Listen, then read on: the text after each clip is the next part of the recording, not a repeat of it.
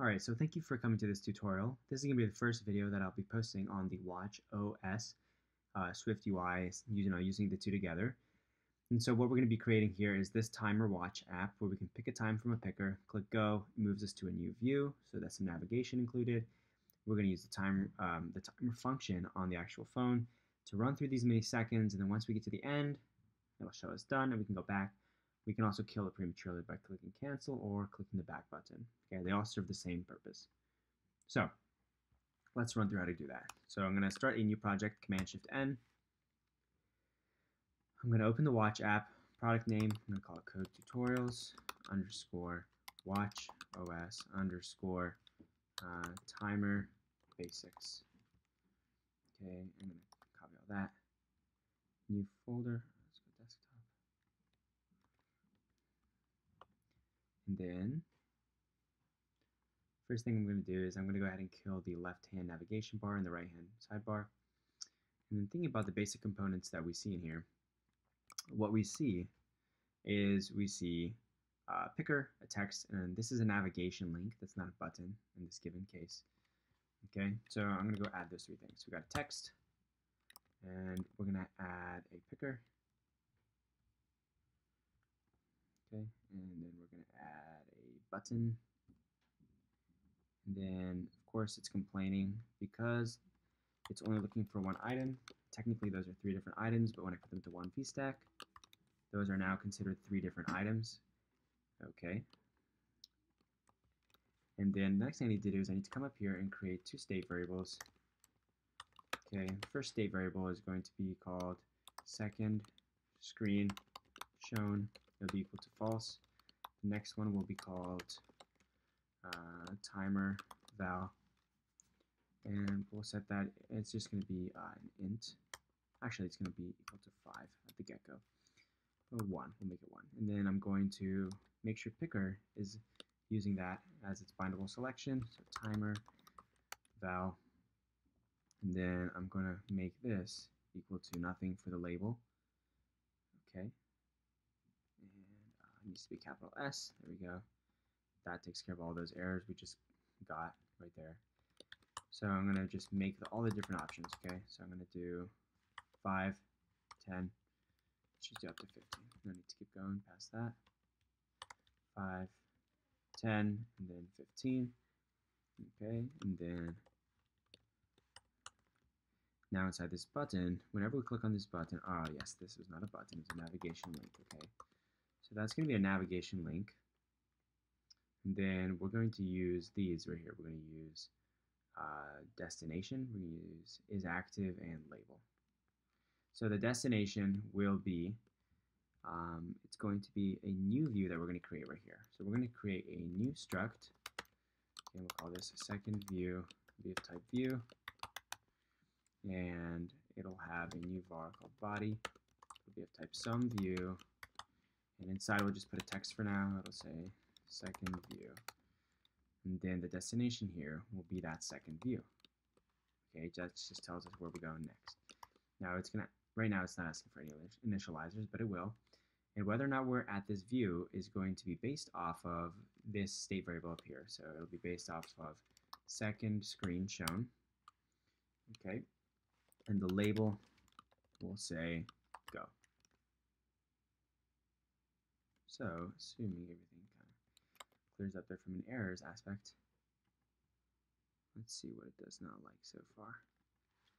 Just make sure it's probably a navigation link, so I'm going to save it and run it. Let's see what we get. It is indeed the navigation link. So you can tell because it got further along. So I did this earlier. We just need to do one small piece. Here's what we have so far, though. We have the two pieces. So to get the last piece, we just needed to do that. I always forget these little things like that. So that should take care of that. It's just going to tell us that we need, that should be a squiggly bracket like that. Oh, should be on the outside. There we go. Okay.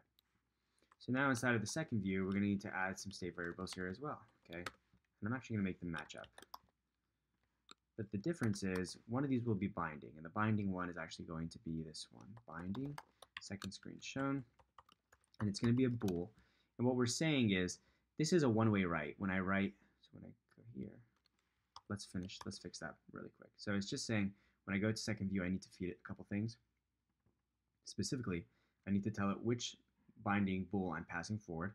So I'm telling it when I go to the second view, make sure you pass forward second screen show. Okay, so I'm going to pass that second screen shown. So I'm saying the second screen shown in second view is going to be equal to the second screen shown in the first view. And this is binding, so when you see that $, what that means is that when I'm passing that forward, if it makes any changes here, it'll be passed backwards as well. That's what the binding is. Now when I do the timer val one, I'm going to feed it timer val. I am still going to feed it timer val. This one is not binding. It's actually just a state variable. So what that means is that any changes that occur here stay here. Okay, but it will pass forward with the most updated version the minute I move to second view. But any changes in second view are not passed backwards, and that's why I use binding for one and state for the other. Okay, so now we have all those components. So up here we want this to say, let's look at the example we're trying to replicate right here. So I'm just going to run the old project so we can see the final product we were going for. So this is the one we're working on. Okay, don't get confused. We're working on code tutorials _ watchOS _ timer basics. So we're trying to make this say start timer for 5 seconds. So we'll make it say start timer for, and then we'll use string interpolation right there for blank seconds. And so what will blank be? Blank will just be timer val. That's how we can insert the text inside of there. In case you're new to Swift as a whole and you don't know what string interpolation is, it lets us put something that's not a string inside of a string. So text was expecting a string, we need to put something other than a string inside of there, and that's what the string interpolation is for. So now when I click go, oh, just kidding, that's the that's the finished product. Okay, so we're almost there. Let's do this next piece here, okay? So when we get to second view right now, what we wanted to say is we wanted to say time remaining, blank seconds, and then we want the cancel button. So let's go ahead and do part of that. So we want a text that's going to say time remaining, and then we want one that just has the timer val, and then another one that says seconds, okay, and then this one is going to be a font. We'll say font dot size. It'll give us this one. We'll say this one's going to be 14 large, and then I'm actually going to do that for the one up here as well. Timer 4, start timer 4. I did that up there as well. So I did it down here. Okay. And lastly, I'll do the same thing for seconds. And then for the actual timer val, I'm going to make this one like 40. And then I need to put all of these texts here. They all need to put inside of a VStack. That's why we're getting this error. It's saying, hey, I'm looking for one view, and technically we have 3 different texts, but when I put them in a VStack, it's technically one VStack view with 3 separate subviews that are text inside. So I've now saved that, and if I run it, what we'll find is we have something that moves forward, but doesn't actually show the timer counting down. So we're getting pretty close. I click go, but nothing's changing. Okay, so underneath the, so when I click go, I want the cancel button, right? So I'm going to put a button.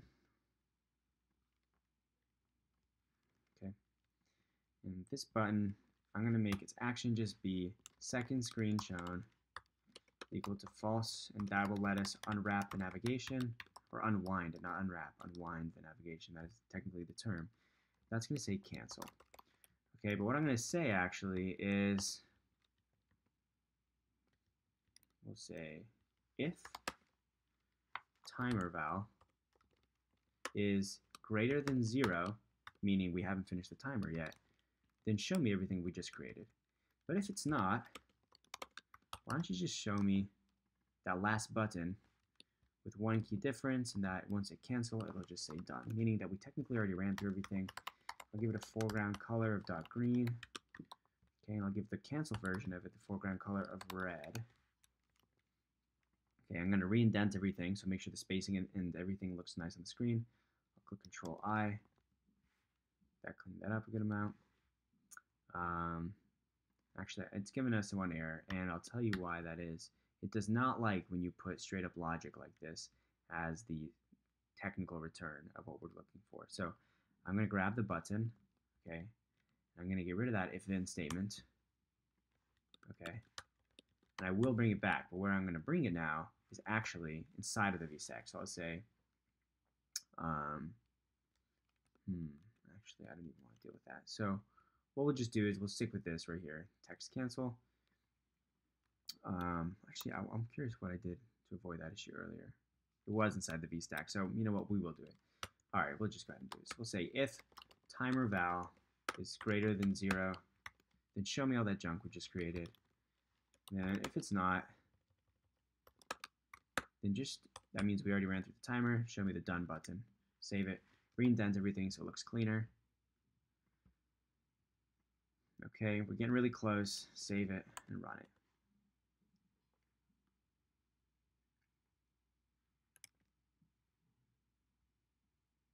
Getting close, click go. We click cancel to go back. Okay, but it's not running through the timer yet, but to be honest, that's the easiest part. It's a Swift thing, it's not a SwiftUI thing. And I'm gonna just copy and paste this and we'll talk about it in 4 seconds, okay? So what I'll say is, if we end up down this route, then the minute that I create this timer val, I'm gonna do this onAppear function. I'm gonna say onAppear. So the minute that I show this thing right here, do something. So onAppear. I'm going to create a timer, and I'm going to make a scheduled timer, and it's going to say every 1 second, and this is a repeating thing, so it needs to happen over and over every 1 second. Okay? Then I got to say this timer in so I can reference the timer inside of this closure, but I'm actually not even going to use this. I can just do that. And I'll say self.timer val. So I'm saying if the value of the timer is greater than 0, meaning we haven't ran through the timer yet, subtract 1 from its value. Okay, and if it is, then don't do anything. So this is essentially saying if we haven't run through the timer, then subtract 1. And if we have run through the timer, don't do anything, which makes plenty of sense because this right here, timer val, it's currently set to 1, but it'll change according, actually I can just make it say int. Okay, it'll continue to change as we run through this actual scheduled timer. It'll also change its initial value based off of whatever we choose to pass forward from the picker. Okay, and if I save it and run it, we should have the finished product now.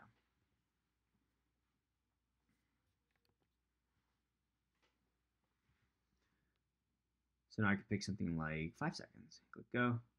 4, 3, 2, 1. Done. Go back. And there's the whole timer, okay? So we just went through the very basics of SwiftUI and watchOS together. You'll find that it's almost exactly like building an iPhone app. There's just little things that are different. But I would actually argue it's even easier than the tvOS, because the tvOS, you still have to figure out how to interact with the screen without a touch screen, right? At least the watch still has a touch screen. So a lot of the basic things that you intuitively do, like pressing buttons, you don't really have to think about how you're going to code them, because at least you still have that touch screen. So anyway, if you guys have anything else you would like to see with watchOS, please make sure to let me know. I kind of am looking for what you guys are interested in before I build something. Yeah, but please let me know, and please don't forget to subscribe. That's another thing. I'm really happy that we're growing at the rate we're growing. I really appreciate all of you guys' support. So thank you so much, and I'll see you in the next video.